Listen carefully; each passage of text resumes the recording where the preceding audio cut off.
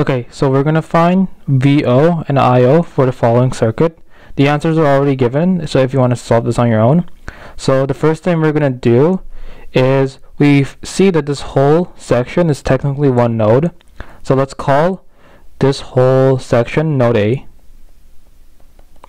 Okay, so this will be node A. And let's find an equation for node A. So we see that there's 6 amps of current entering node A. So let's call this 6 amps. And we see that there's this much amount of current leaving node A. So this will be equal to IO.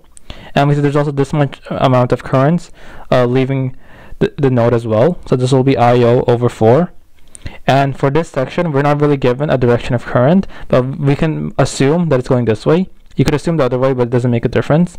So let's call this IA. Okay. Now we have to find an equation to substitute IO and IA. Okay. So we know that the voltage for this entire region will be the same because there's no voltage source or resistors that will alter it. So this whole region will have the same voltage. So let's call it VA. Okay. Since the current is moving this direction, VA will go from a high potential to a low potential. So and the low potential will be 0 because this is the ground node, which is 0 volts. Okay, so it goes, the IO goes from a high potential to a low potential. So it'll be VA minus 0 all over the resistor, which is 2 ohms. Okay, that's what IO will be equal to. And then IA, again, it goes from a high potential to a low potential all over the resistor, which is 8 ohms. So IO will be VA over 2 and IA will be VA over 8. Okay, so it'll be 6 amps equals VA over 2 plus VA over 2 over 4, and that's just VA over 8 plus VA over 8 as well. Okay, so let's take VA out of all of these.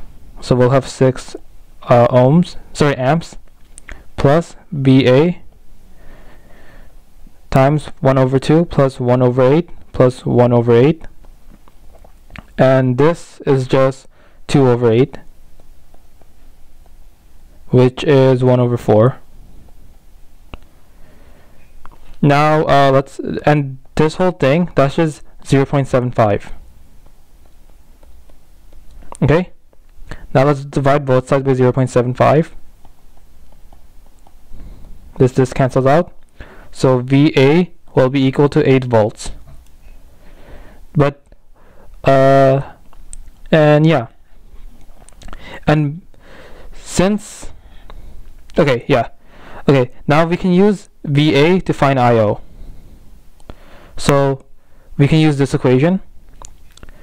VA over 2 equals IO.